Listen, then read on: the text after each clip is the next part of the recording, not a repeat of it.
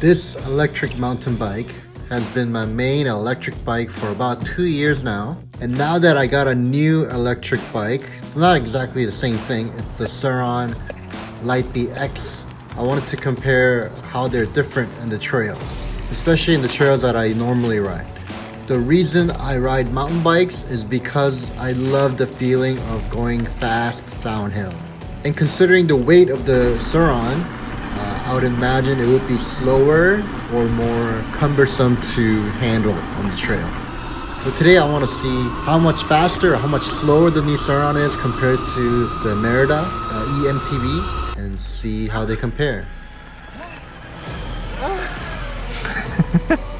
Now of course, going uphill with the electric mountain bike, it's still hard because the bike isn't doing all the work, so you still have to use some power on your own. While the Surron, it's basically a motorcycle, it does everything for you. So going uphill, Surron definitely is faster, no doubt in that. Let's get to the part that I'm interested in the most, which is the downhill performance. With the added weight of the Surron, I'm gonna guess that the electric mountain bike will be faster because it's more nimble and lighter. But I actually wanted to time each run to see exactly how much faster one is from the other. So here we go, let's see which one is faster.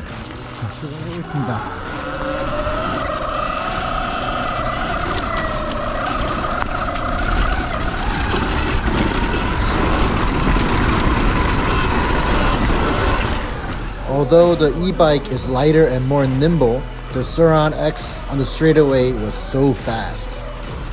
Every time I pulled on the throttle on the straightaway, it would be incredibly fast. But of course in the corners, the Surron had to brake a lot, but the lack of cornering speed made up in the straightaway.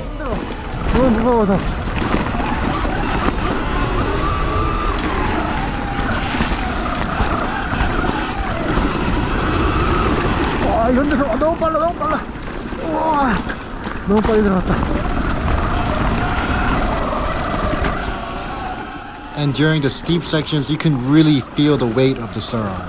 And you really have to brake earlier than the e-bike because it's heavier.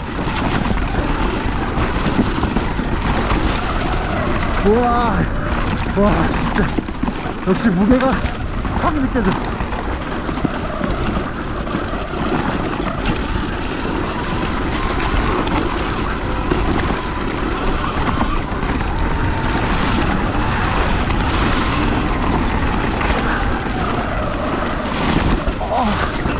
하지만 코너에서 좀 느린데 뒷발은 확실히 빨라.